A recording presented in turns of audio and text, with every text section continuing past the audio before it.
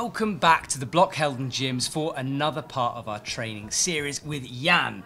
Jan, thank you for joining me. Now, usually you intro these things, but today we're going to be looking at lock-off training. That requires a bit of discussion, so I thought we'd have a talk before we get started. So, Jan, what is a lock-off? Basically, I would say there are two types of lock-offs. A full lock, where you can hold and pull all the way up and hold this position, and a half lock, where you go to 90 degrees from your forearm to your upper arm and hold that position. To lock off in each of these positions. All right, so it's literally as it sounds, it's locking your arm. Yeah. Why is that useful for climbing? I would say it's useful for climbing, of course, because you can lock in a position and surge to the next hold. And if you got it, you can sort your fingers in perfectly. But it also helps a lot, for example, when you have a clip that you can do overextended. So you can lock off in the position, have a lot of time to get the rope and do the clip. I'm glad you said about clipping, because for me that's the biggest benefit of working these things. Because when usually I'm on a sport route, you take off a hand, you reach down, you pull up the rope, and there's this moment where you're on usually, hopefully, 3 points, but you are locked on that arm. Now obviously it's better to clip in a more relaxed position with your arms straight, but there are those times when you're having to crimp like hell, lock something off and make a clip. And if you're better at lock-offs, your confidence improves and you get smoother and quicker clipping, or at least that's what I found. Yeah, definitely. It makes it easier because you won't fall when you do the clip.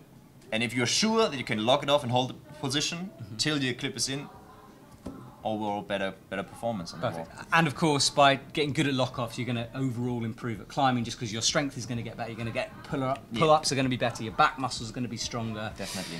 Cool. Okay, so Jan, you've got a 3-part exercises for us today. Yes. Tell me a bit about them. We will start, of course, in any of these exercises with the easiest one, and then we'll give the 2 more options, different exercises that get harder. But of course, for each exercise, we can always tweak them, make each exercise a little bit easier or a little bit harder. Awesome. Well, guys, check this out. Remember, take it slowly, build it up. Off we go.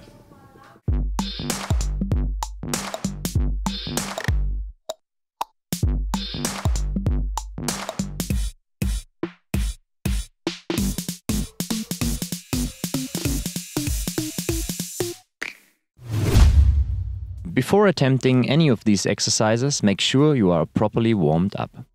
The first and easiest exercise is best done on a pull-up bar.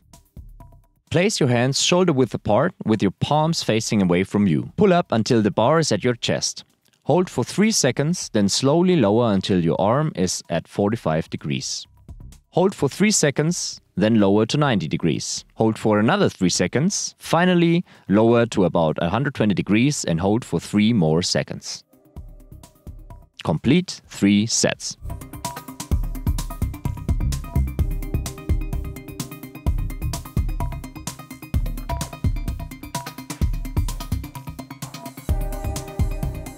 To make this harder, add another rotation of lowering, or hold for more time.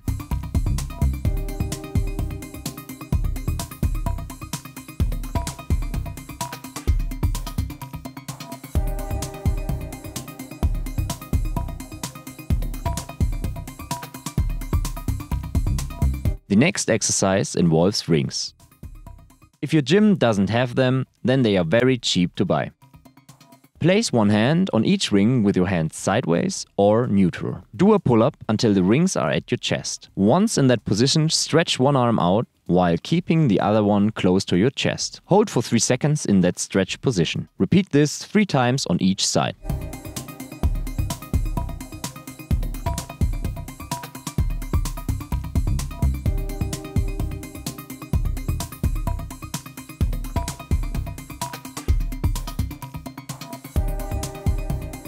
To make this pull-up harder, do an archer pull-up.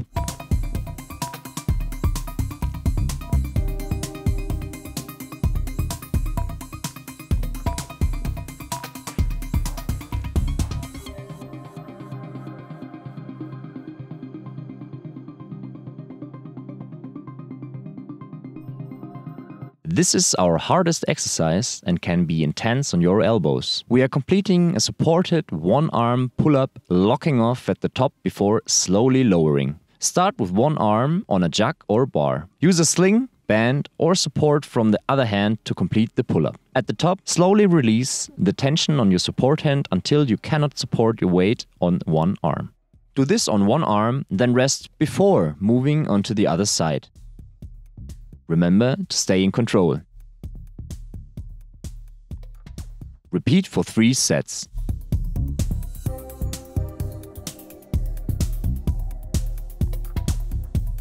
To make it harder, let go of the supporting arm at the top and slowly lower.